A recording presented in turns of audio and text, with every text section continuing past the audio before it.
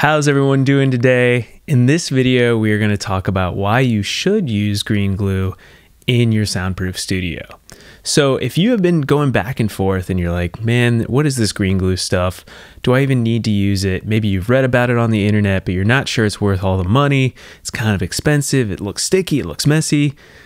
But I'm going to tell you some main reasons why you should use green glue. In my studio that I built in my backyard, it is a beautiful soundproof space, and we use green glue on all the walls and on our ceiling.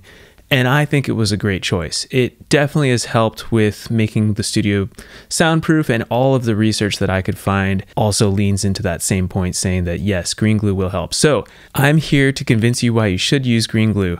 Before we jump in the video, I want to say if you want to take a deeper dive into how to soundproof anything, but especially a home studio, definitely check out my free soundproofing course below. All right, let's jump into the video. So the first question you're probably asking yourself is, what is green glue? So according to their website, I'm going to paraphrase this a little bit, but let me tell you exactly what green glue is. Green glue is a noise damping product that dissipates structural vibrations. So kind of what does that really mean? Well, let's break it down a layer deeper and say, what in the world is damping? Because damping is an important term in the soundproofing and acoustic world of trying to reduce sound vibrations through your wall. So damping removes vibrational energy in a structure. So when sound hits your wall coming into your studio, it's going to be having a level of intensity that is going to transfer into the material of the wall. And that material will then start to vibrate at the intensity of that sound wave. And if it matches the vibrational frequency of the materials in the wall, then that sound will get amplified. So damping dissipates those vibrational frequencies and makes it so they're less likely to amplify and come through your walls. So it is a extra step in creating a soundproof wall. If you want to learn more about soundproof walls, you can definitely check out my video on how to soundproof a wall. But in this video, we're going to focus way more on just the green glue and damping. So before I get into some of the science and technical stuff that we're going to look at here, some of the research that's been done, I just want to show you how we use green glue in my studio so you get an idea of how it's applied in a practical sense. As you can see here, we are actually sucking the green glue out of a green glue pail through a special dispenser that the green glue company gives to you. What we then did is we took that green glue and we dispensed it on the back of our 5/8 inch drywall in an S pattern in both directions, and then used extra dollops to kind of fill in any spaces. We left a little bit of space around the edges of the drywall just so we could handle it, since it is a little tricky to hang drywall if it's all sticky on the back. And you hang the drywall, the first layer you're gonna hang just like you normally would. You're not gonna mud it or do anything like that. The second layer of drywall is where you put that green glue on, and then you just stick the drywall up, and you still would screw that second layer into your studs as well. But the stickiness will actually create this little tiny barrier in between and help with what we talked about earlier with that damping, the sound that gets dampened when it's coming through those two layers of drywall. So we did that on the ceiling of my studio as well, same exact process, and it's pretty simple in concept, and you just adds a little bit more work, but as we will see later, it actually saves you a ton of money in the sense that it gives you better results than if you were just trying to add more and more layers of drywall. All right, so without further ado, let's jump into the actual test results. I'm going to show you guys a PDF that was on the green glue website. I'll have a link in the show notes so you can look at this exact same PDF with me or go over it in your own time. I just want to show some specific data that they came up with. All right, so let's jump into the research that's been done. All right, so we are now in this other view where I can show you this PDF of green glue versus extra drywall. So this is something that the green glue company did pay for, but they actually use the Orfield Laboratories, which is a certified independent lab in Minneapolis, Minnesota. So I just want to say that this is actually not biased towards them. This was done through a third party. And this is really common in the soundproofing industry to hire out your products to a third-party independent lab so that it is hopefully as unbiased as possible. So what they did here is on the left, you can see that we've got 2 layers of drywall on each side of a wall without green glue. And then there's some regular pink insulation. I think it's R13 insulation, fiberglass insulation in the middle. And then on the other side, you have a green glue assembly, which is 2 layers of 5/8 inch drywall, which is what I always recommend, the heaviest drywall. And then you can see that they have the green glue in between that drywall. So that's what they measured here. Let's take a look down at the graph and we can see the results of what happened. So the blue line is the conventional assembly, and we can see that the blue line underperformed the green glue line at every single frequency. And they made a little circle here just to show that in the bass frequencies, this actually is making a huge difference. And I agree with that. You know, around 100 hertz, which is a really common frequency in recording music. It's where all the bass, your kick drum lives, subwoofer, things like any sub bass that you have is all going to live in that 100 hertz or lower.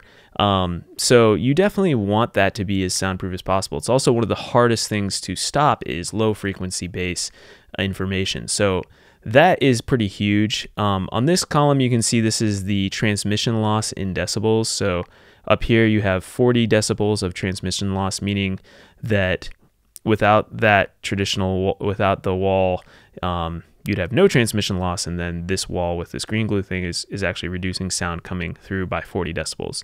And then up here, this 65 decibels and beyond, looking at the 2500 hertz range, it doesn't even go above 5000 hertz, but a lot of information in that high frequency range honestly gets cut off because it's got such low energy because those waveforms are so short.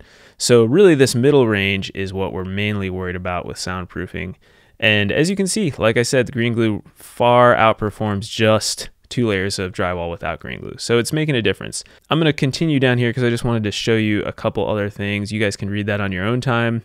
But this was interesting too. This was some information they did with the green glue assembly. Again, is in green at the top here. There's a prefab damp panel.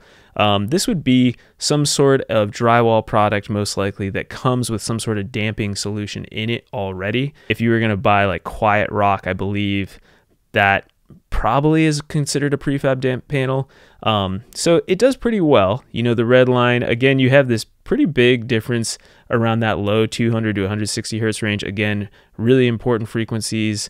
And then super big problem down in the low frequencies where the green glue significantly outperforms the prefab damp panel. And then these other ones, which is the mass loaded vinyl, and there's 2 different types of mass loaded vinyl. Limply hung simply means that there's a way that you can hang mass loaded vinyl where it's actually not taut. It's actually kind of got some waves to it. And then they have the MLV as this constrained layer. So that was putting the MLV sandwiched in between the layers of 1/2 inch drywall. It's interesting to note that this is all using 1/2 inch drywall and 5/8 inch drywall, so kind of funky why they did that, I don't know. But anyways, you can see that the green glue outperforms both those very significantly in this graph. So again, green glue is kind of winning the contest here. And then I wanted to show you guys one last thing here. So this is just showing the cost of green glue with different panels. So you're paying $10.92 versus $9 for the same one. So just $1 more. And then they go down here to show you that your money that you're investing into this green glue wall is actually paying back in dividends in terms of the quality of soundproofing you're getting. So cost per square foot per improvement in STC. STC, in case you don't know, is just the sound transmission coefficient. It's a common measurement used in soundproofing to show how well an assembly or system can reduce sound from passing through it. So anyways, this green glue is showing that, you know, 20 cents right here, you're getting way more soundproofing for your money, whereas you're going to have to spend way more money to get the same level of STC with these other options that they have here.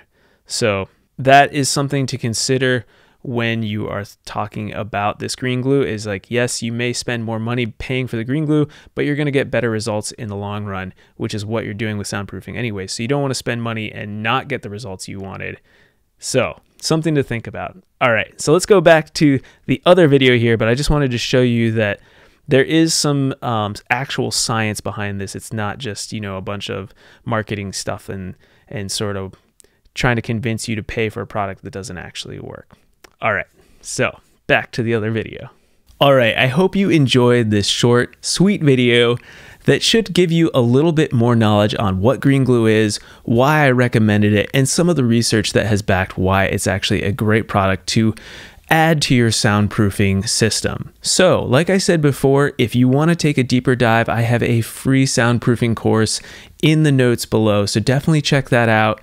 You will gain a broader knowledge by jumping into this course, and you can also get on my email list through that course as well, where I give weekly videos like this and extra content for you. So, I will see you all next Monday. Thank you so much for watching, and have a great week.